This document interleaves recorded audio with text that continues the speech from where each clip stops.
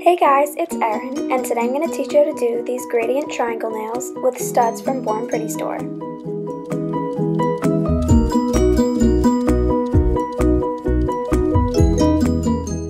As always, start off with a base coat. I'm using Essie's Grow Stronger.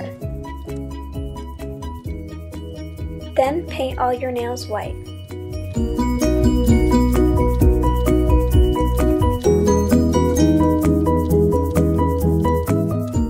Make sure that it's completely opaque and apply 2 coats if necessary.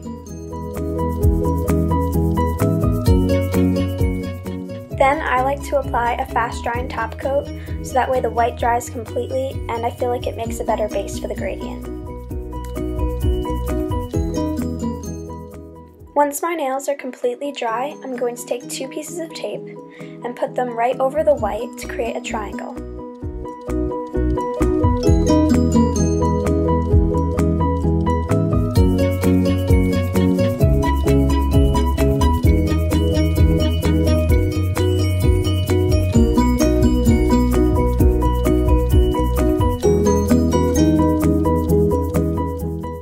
To all your nails and make sure that the tape is completely pressed down. The gradient, I'm just taking a regular makeup sponge and painting 3 lines of color. I'm using a pink, a purple, and a blue, but you can use any colors you want.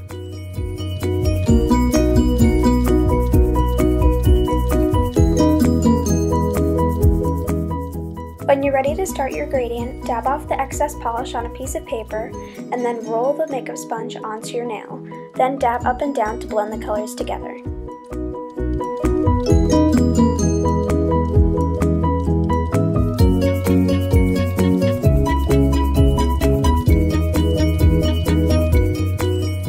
Keep reapplying the polish and repeating this process on all your nails.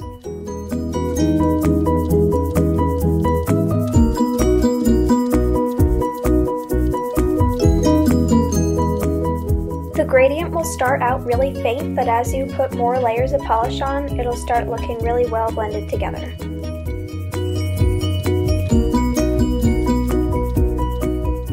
After 3 layers, I thought my gradient looked pretty good, so I removed the tape, which unfortunately didn't record, and then this is what I ended up with.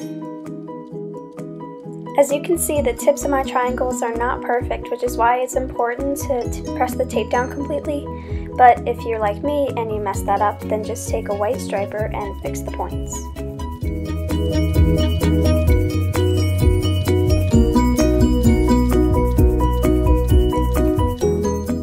Then apply your favorite top coat.